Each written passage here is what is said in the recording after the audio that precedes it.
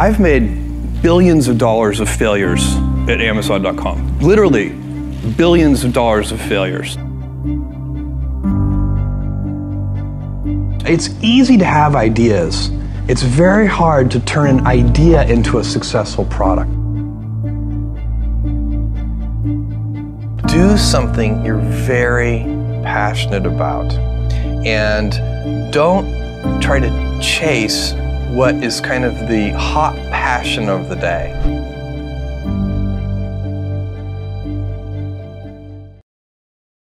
My job, one of my jobs as the leader of Amazon, is to encourage people to be bold. And people love to focus on things that aren't yet working. And that's good, it's human nature. That kind of divine discontent can be very helpful. But it's incredibly hard to get people to take bold bets. And you need to encourage that. And if you're gonna take bold bets, they're gonna be experiments. And if they're experiments, you don't know ahead of time whether they're gonna work. Experiments are by their very nature prone to failure. But big successes, a few big successes, compensate for dozens and dozens of things that didn't work. So, bold bets, AWS, Kindle, Amazon Prime, our third-party seller business, all of those things are examples of bold bets that did work, and they pay for a lot of experiments. I've made billions of dollars of failures at Amazon.com. Literally, billions of dollars of failures. And you might remember Pets.com or Cosmo, or give myself a root canal with no anesthesia very easily. None of those things are fun, but they don't matter. What really matters is companies that don't continue to experiment, companies that don't embrace failure. They eventually get in a desperate position where the only thing they can do is make a kind of Hail Mary bet at the very end of their corporate existence. Whereas companies that are, making bets all along, even, big bets, but not bet the company bets. I don't believe in bet the company bets. That's when you're desperate. That's the last thing you can do. I think stress, you can be, I think one of the things that's very important to note about stress is that stress primarily comes from not taking action over something that you can have some control over. So if I find that some particular thing is causing me to have stress, that's a warning flag for me. What it means is there's something that I haven't completely identified, perhaps in my conscious mind, that is bothering me, and I haven't yet taken any action on it. I find as soon as I identify it and make the first phone call or send off the first email message or whatever it is that we're gonna do to start to address that situation, even if it's not solved, the mere fact that we're addressing it dramatically reduces any stress that might come from it. So stress comes from ignoring things that you shouldn't be ignoring, I think in large part. So stress doesn't come, people get stress wrong all the time, in my opinion. Stress doesn't come from hard work, for example. You can be working incredibly hard and loving it. And likewise, you can be out of work and incredibly stressed over that. So, and likewise, if you kind of use that as an analogy for what I was just talking about, if you're out of work, but you're going through, a disciplined approach of, a series of job interviews and so on, and working to remedy that situation, you're going to be a lot less stressed than if you're just worrying about it and doing nothing. It's easy to have ideas. It's very hard to turn an idea into a successful product. There are a lot of steps in between, and it takes persistence, relentlessness. So I always tell people who are, who think they want to be entrepreneurs, you need a combination of stubborn relentlessness and flexibility. And you have to know when to be which. And basically you need to be stubborn on your vision, because otherwise it'll be too easy to give up. But you need to be very flexible on the details, because as you go along pursuing your vision, you'll find that some of your preconceptions were wrong, and you're going to need to be able to change those things. So I think taking an idea successfully all the way to the market and turning it into a real product that people care about and that really improves people's lives is a lot of hard work.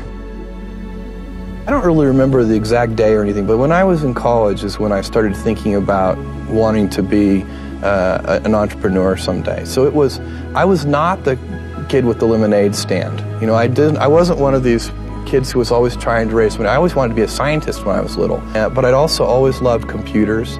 I was lucky because at my age this is unusual to have access to a mainframe computer from my elementary school when I was in 4th grade, and quickly learned that there was a pre-programmed Star Trek game on that computer, and then I never did anything except play Star Trek with the computer. So I don't know how formative that was. It certainly helped my Star Trek knowledge considerably. But I've always loved computers. Somewhere in college, I started watching some of the people who were like setting up, you know, college pizza delivery services and, you know, the kind of the core entrepreneurs, and thinking, you know, this looks like a really fun thing to do.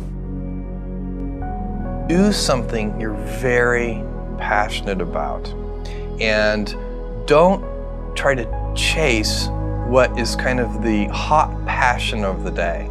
I think we actually saw this, I think you see it all over the place in many different contexts, but I think we saw it in the internet world quite a bit, where, you know, at the sort of peak of the sort of internet you know, mania in, say, 1999, you found people who were you know, very passionate about something. They kind of left that job and decided, I'm going to, you know, do something in the internet, because it's, you know, it was almost like the, you know, the 1849 gold rush in a way. I mean, you find that people, if you go back and study the history of the 1849 gold rush, you find that, you know, at that time everybody who was within a shouting distance of California was, you know, they might have been a doctor, but they quit being a doctor and they started panning for gold.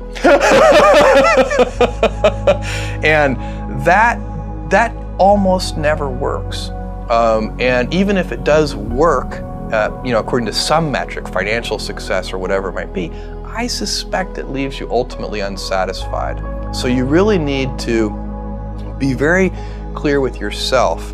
And I think one of the best ways to do that is this notion of projecting yourself forward to age 80, looking back on your life and trying to make sure you've minimized the number of regrets you have. That works for career decisions, it works for family decisions. You know, do you want, I have a 14-month-old son, and it's very easy for me to, if I think about myself when I'm 80, I know I want to watch that little guy grow up. And so I don't want to be 80 and think, shoot, you know, I missed that whole thing and I don't have the kind of relationship with my son that I wished I had, and so on and so on. So if you think about that, so I guess another thing that I would recommend to people is that they always take a long-term point of view.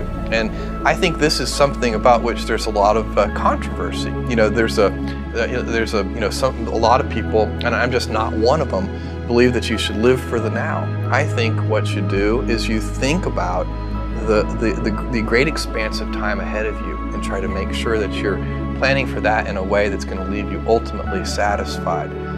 So this is just this is the way it works for me. And I mean, everybody needs to find that for themselves. So I think there are a lot of paths to satisfaction, and you need to find one that works for you. The best defense to speech that you don't like about yourself as a public figure is to develop a thick skin. It's really the only effective defense, because you can't stop it. You know, you are going to be misunderstood. If you're doing anything interesting in the world, you're going to have critics. The only way, if you absolutely can't tolerate critics, then don't do anything new or interesting. And then you can insulate yourself. Then think how wonderful your life will be. Is that the Bezos principle? Yeah. Usually people, if you see something, I don't know, you're kind of a public figure, and things have probably been written about you that you didn't think were nice. That's true. And my advice, if you came to me and said, Jeff, you know, somebody wrote this and it really hurt my feelings, what should I do? I would say, go stand on a street corner and watch in a crowded urban area and watch all the people walk by. And think about what they're thinking about. I bet you none of those people are thinking about you. If you're standing on that street corner, and really in your mind you can do this thought experiment, like, okay, there's a woman who just walked by. What's she actually thinking about? Probably maybe what she's going to cook for dinner that night, or that the argument that she had with one of her employees, or whatever it is. Like, it's not about us.